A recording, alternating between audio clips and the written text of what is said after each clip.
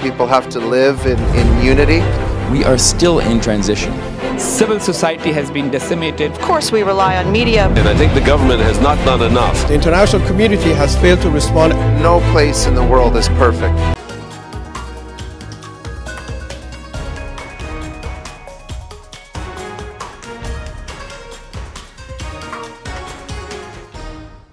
Hello viewers, I'm your host Uzma Jafri with another episode of South Asia Focus. Let's begin the show. In the backdrop of escalating Afghan crisis, 21st Shanghai Cooperation Organization Summit was held in Tajikistan's capital Dushanbe. While peace and stability in Afghanistan remained the principal point of discussion, the countries also highlighted the need to enhance bilateral cooperation in order to avoid conflicts in the region.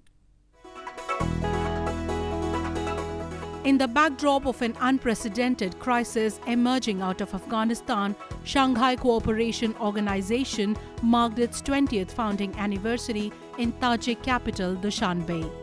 The agenda of the latest talks revolved around Afghanistan, where the Taliban swept to power last month. While addressing the summit virtually, Indian Prime Minister Narendra Modi emphasized on the increasing radicalization, which he said has become the biggest challenge to peace, security and trust deficit in the region. मेरा मानना है कि इस क्षेत्र में सबसे बड़ी चुनौतियां शांति, सुरक्षा और ट्रस्ट डेफिसिट से संबंधित है और इन समस्याओं का मूल कारण बढ़ता हुआ रेडिकलाइजेशन है। अफगानिस्तान में हाल के घटनाक्रम ने इस चुनौती को और स्पष्ट कर दिया है।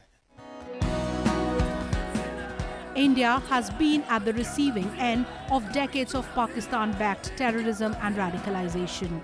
And despite joining the SCO grouping, whose prime objective has been to counter radicalization, Pakistan has only stepped up its nefarious game. It is not just India, but Afghans too have been vociferously criticizing it on several global platforms. Afghans accuse Pakistan of openly supporting violent Taliban means to grab power in their country. SCO leaders also underscored the need to improve bilateral ties among themselves so that peace can prevail in the region. Multiple bilateral and multilateral meetings were held to improve ties among themselves. Indian Foreign Minister unambiguously stated New Delhi's position regarding the Indo-China relations. He said the trust and relation could only develop if Beijing was willing to withdraw its troops from the flashpoints near India's Ladakh region.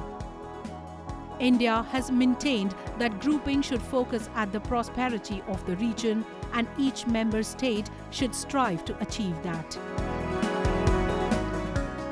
Bharat central Asia के साथ अपनी connectivity बढ़ाने के लिए प्रतिबद्ध है। हमारा मानना है कि लैंडलॉक्ड सेंट्रल एशियाई देशों को भारत के विशाल बाजार से जुड़कर अपार लाभ हो सकता है।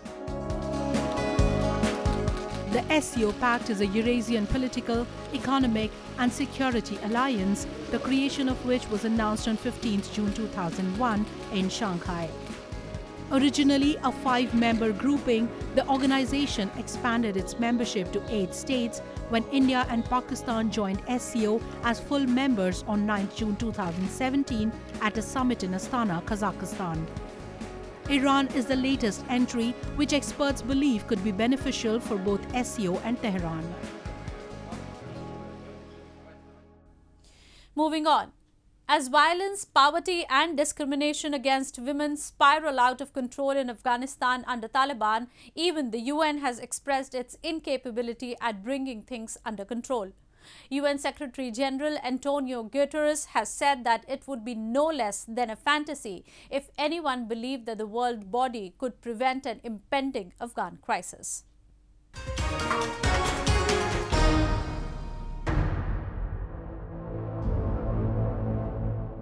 Taliban have had just 1 month into the so-called government and the instability is already looming large.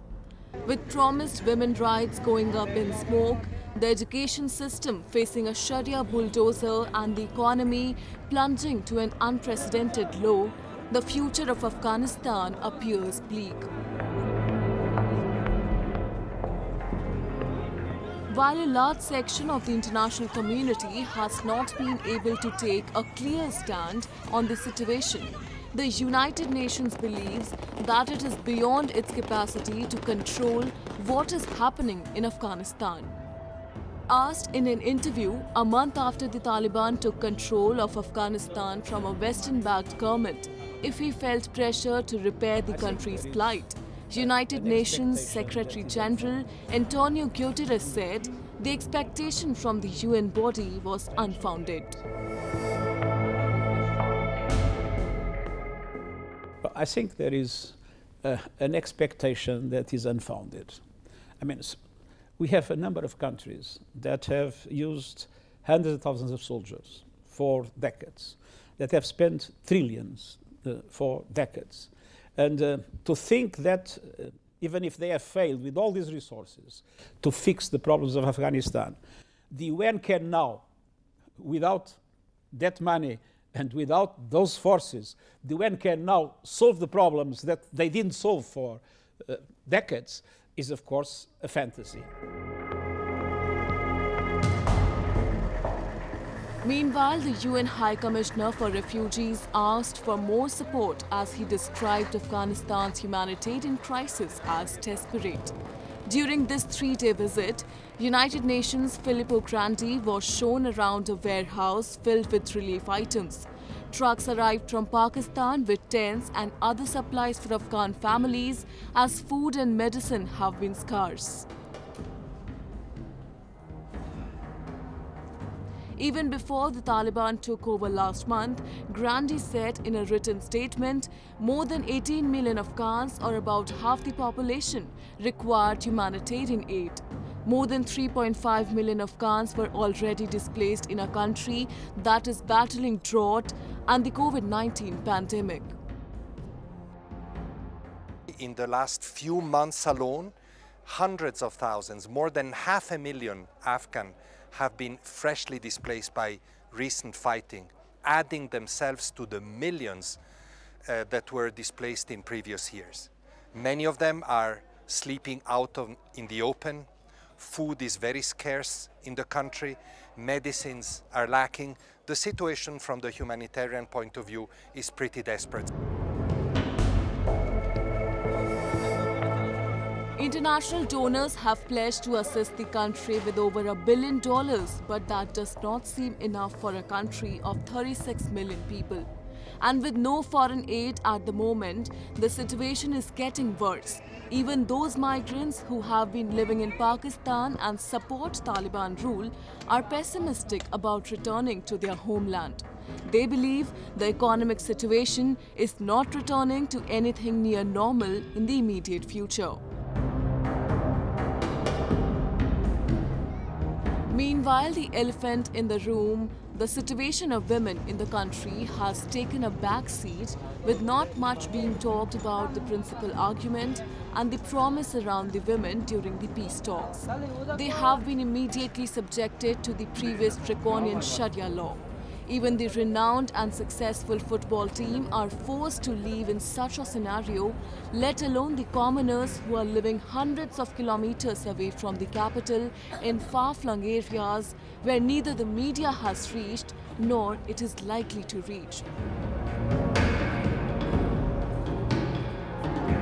They, however, have shown resistance this time around, some of them via social media, while others oppose the brutes on the streets right in front of them.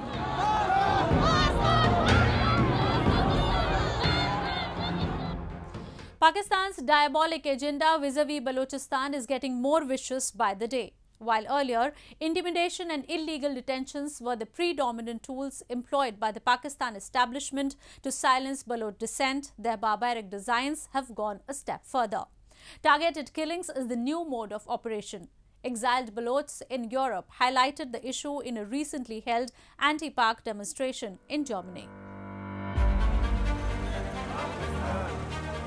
a number of activists from the Free Balochistan movement held a protest rally in Germany's Hanover city against the fake encounters by Pakistani forces in Balochistan. The protesters blamed that Pakistan has continued to pursue its infamous kill and dump policy, and its counter-terrorism department, or CTD, has been forcibly disappearing innocent Baloch people before killing them in staged encounters in the name of counter-terrorism operations. The protesters highlighted torture, human rights abuses, and illegal occupation of Balochistan by Pakistan. They urged the international community to intervene immediately to stop the ongoing Baloch genocide.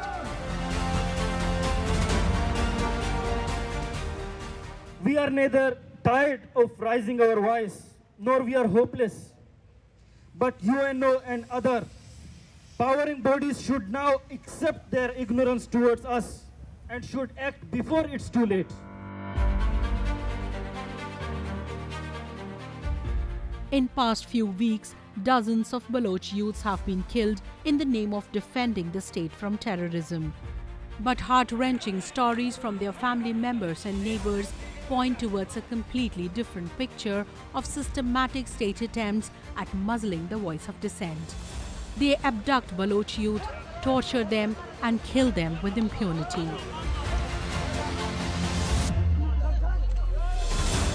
In two separate incidents previous month, the CTD killed 12 Baloch youths and labelled them as terrorists. And these gross incidents of atrocities have been painted by Pakistani media as agency's victory against terrorism.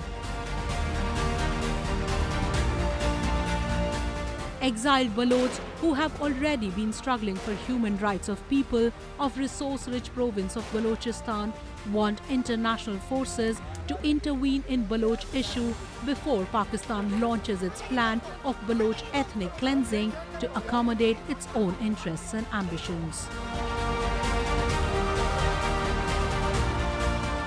Only in August 2021, CTD itself claimed killing of 20 individuals in two different incidents. No evidence of the target individuals being involved in any kind of violence or firefight have been provided by the CTD.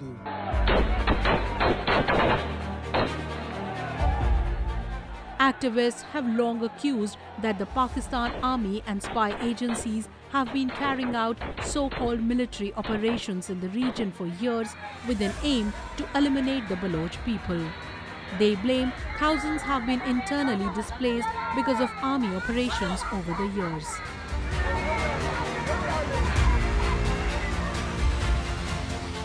The data collated by Baloch organizations say more than 53,000 have been abducted over the years. The list also includes Baloch women and children. The Baloch dissent and Pakistan's subsequent offensive against them ratcheted up sharply in the wake of Islamabad signing a multi-billion-dollar deal with its so-called all-weather friend, China. For the indigenous Baloch people, the CPEC is seen as a threat. If the CPEC gets implemented in Balochistan, there will be a massive inflow of migrants from different areas of Pakistan, which will change the demography of Balochistan and reduce the Baloch people to a permanent minority in their historic homeland.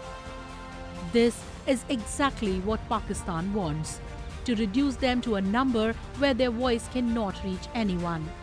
While CPEC could have been accommodated by Balochs, Pakistan's discriminatory policy of not sharing even what they exploit from Balochistan with locals has already exposed its agenda.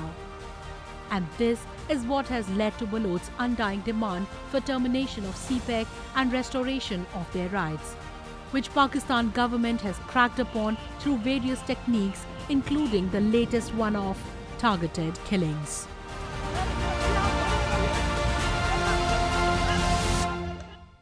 And now in our section of Asia this week, the stories from across the continent that hit the headlines this week.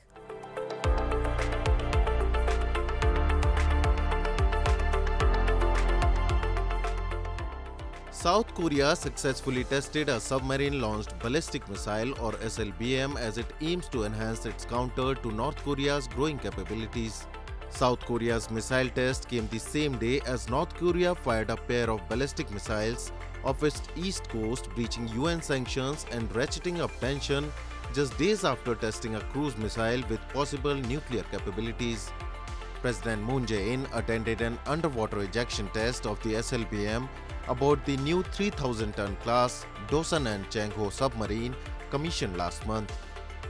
Moon said the SLBM test had been planned and was not in response to the North Korea's launches. He also cited the nuclear-armed North's asymmetric capabilities as a reason for South Korea to develop better missiles. The test would make South Korea the first country without nuclear weapons to develop such a system.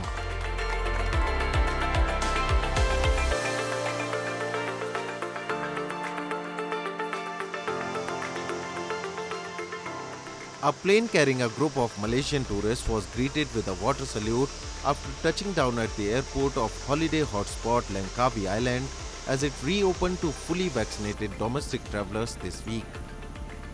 Earlier this month, the Malaysian government announced Langkawi would be the first tourist site to reopen as part of a domestic tourism bubble with strict protocols in place to thwart the spread of the coronavirus. The plan is similar to that introduced in Thailand, which started with the July reopening of Phuket, which is 220 kilometers north of Langkawi, to vaccinated foreign tourists. The Malaysia, however, has not nodded to the entry of the foreign tourists.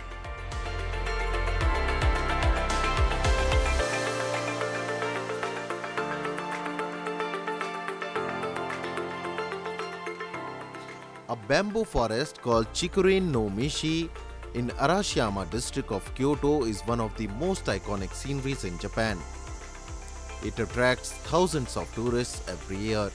Pictures of this bamboo forest are certain to be found on any website or tourist pamphlet for Kyoto because the beauty of this place captures the heart of tourists. Many tourists donned in traditional Japanese outfit visit this place to get a unique experience. 他のところにはない京都の良さだと思いますね。京都で建物高かっちゃいけないんですけど、ここめっちゃ高さあって、京都の中でもとても素敵な場所だと思いますね。はい。The forest of giant bamboo extends more than a kilometer. The fence on the site is also made of bamboo. Many of the bamboo here reach up to 25 meters and with a diameter up to 25 centimeters. Visitors can hire rickshaw called jinrikisha in Japanese to enjoy guided tours through the narrow path in the bamboo forest. The forest is open 24 hours a day and there is no entry fee. It takes only 15 minutes train ride from Kyoto station, so no one should miss visiting this magical place.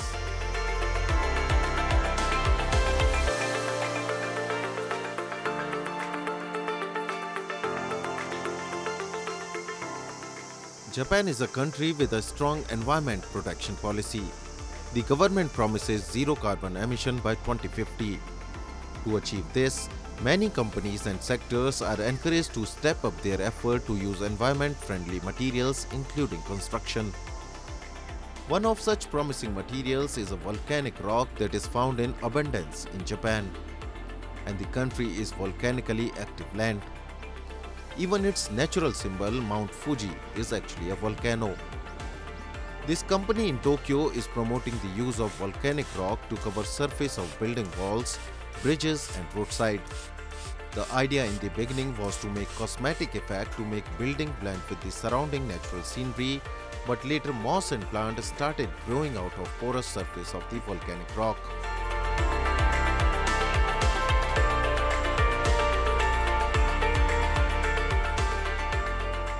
富士吉田は富士山がきれいと同時に溶岩がたくさんあったんですね。で庭に溶岩がたくさんあって庭の溶岩に植物がついてるってことが一番よく子供の時からしてたんで、多孔質じゃなきゃ溶岩であっても意味がないなっていう。多孔質な環境のある溶岩、その穴には生き物や昆虫や緑化もできる穴がたくさん開いてると、その石を特徴としてアイデアとしていろんな形の商品を考えてきてるんですね。Natural volcanic rock can be used in different size and shape, even cut into thin board of concrete with embedded volcanic rock that can be attached to the exterior of already existing surface. Another material which does not contain concrete is super thin, ultra lightweight material which can be cut to any size and attached even to curved surface of different shape. The environment-friendly feature of volcanic rock makes it suitable to reviving the ecosystem of the urban areas when used as a construction material.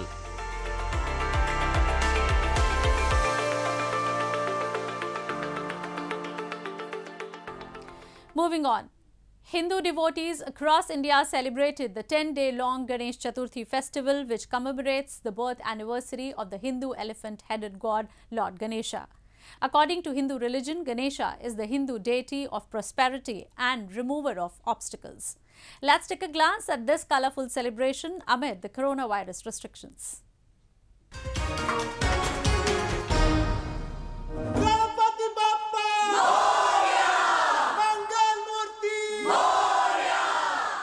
Devotees across India welcome the Hindu elephant-headed god with great fervour and enthusiasm as they mark the auspicious festival of Ganesh Chaturthi by taking his idol to their respective homes and community pandals in huge processions in a majestic manner.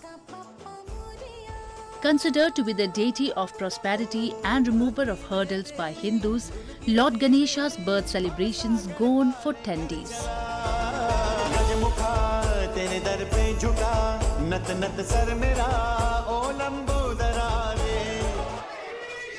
In Hinduism, Lord Ganesha is worshipped first while doing anything auspicious in homes or places of business.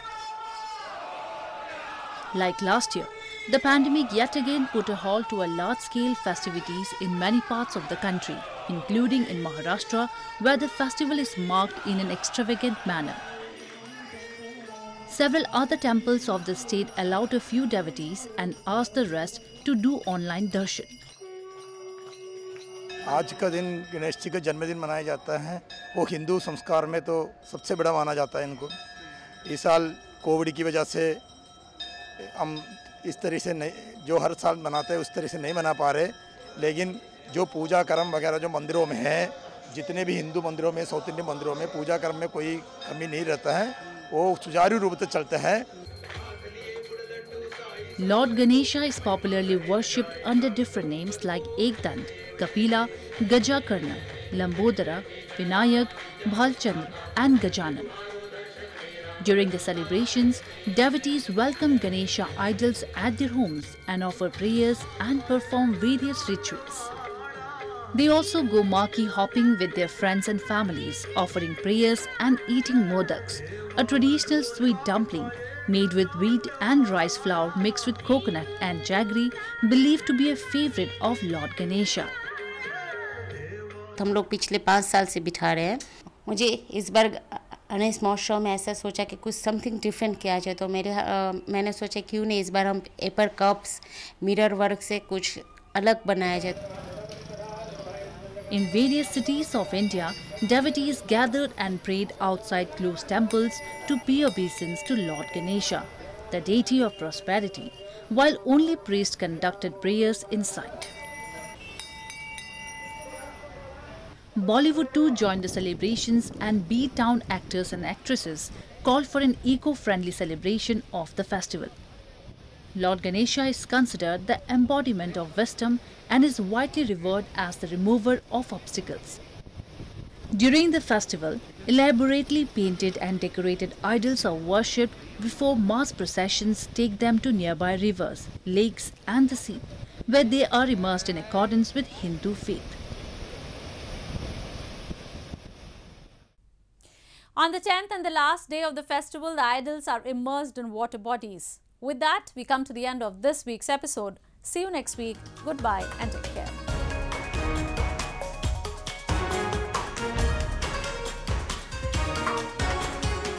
Subscribe TAG TV YouTube channel and press the notification button.